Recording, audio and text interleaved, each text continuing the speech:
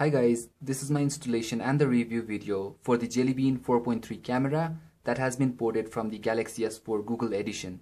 So guys, hit link 1 to get the 4.3 camera APK. The installation is really easy.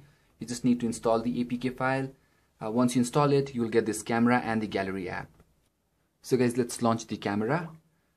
So this is the interface, very simple, very minimal. Okay, you can touch to focus, alright, and pinch in and pinch out to zoom, like this. Okay, zooming in and zooming out, alright. Again, you have additional options. You can get to the Photosphere mode, panorama, video, and the shooting mode.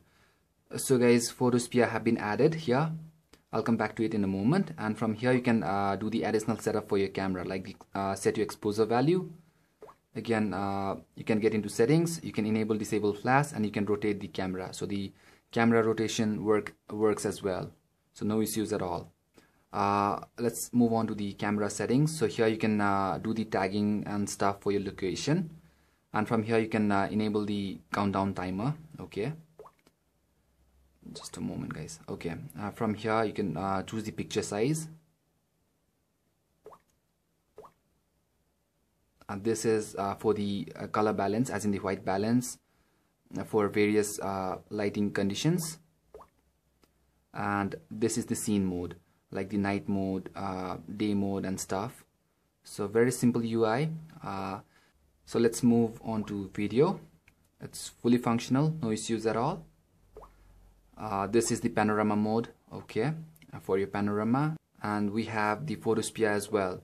So Photosphere basically is like the panorama, but it is a 3D kind of panorama. So let me just quickly give you an example on how it works. So here you have, how it works, a basic tutorial. Hit OK. So I'll quickly take a video and I'll come back to you. So guys, I just took this video, okay, and it's rendering. It was not perfect though. We don't have any fault with the camera. I didn't took the picture perfectly, but nevertheless this will give you an idea how the Photosphere works. Okay, a 3D kind of panorama. There you see around my room. Okay, so that's really nice, giving you a 3D panorama.